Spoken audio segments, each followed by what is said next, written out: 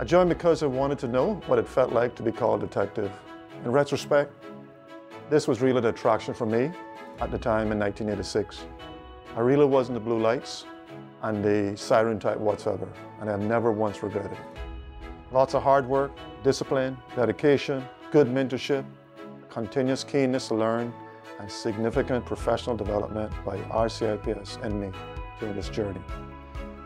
Important to it all is having the internal resilience and discipline to continue, because the policing profession is challenging and taxing, both physically and mentally. I have always policed with passion by keeping in mind the significance of our role in national security, the entire Cayman Islands economy and its infrastructure. It's never been about me and what I can get from this job.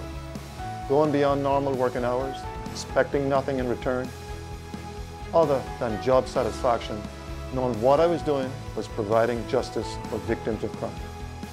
As a Bracker myself, I would encourage any young person from Cayman Brac or Little Cayman to join. Coming from the Sister Islands, you bring a unique perspective on policing and local issues, which will help us better serve our communities. Visit rcips.ky to apply now and to start your journey with the Royal Cayman Islands Police Service.